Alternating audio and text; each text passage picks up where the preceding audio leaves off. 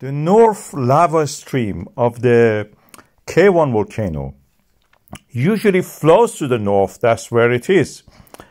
It's coming from the other side of this view that you can see here. And I will pan, you can see that.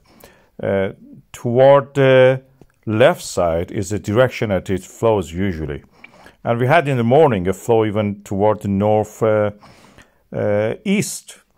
Now, that path is closed, or the amount of the lava erupting from there is so huge that the excess of it is coming toward the opposite direction of the northeast, toward the west and southwest. This is what you are seeing.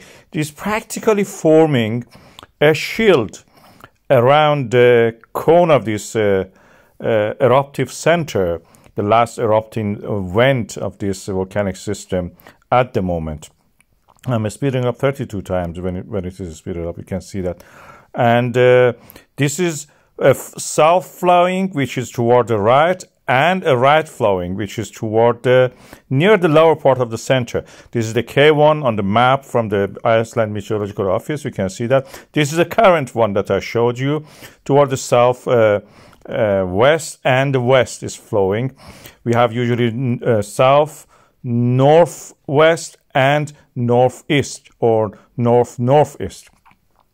This provides a comparison for us with what we saw in the Volcano volcano. It also had different flows of the lava, creating something like a shield.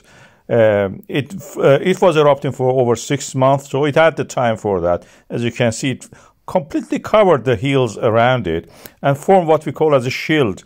Not like the shield volcanoes that we know, for example, from Hawaii, but in this scale, it gave us support to the cone.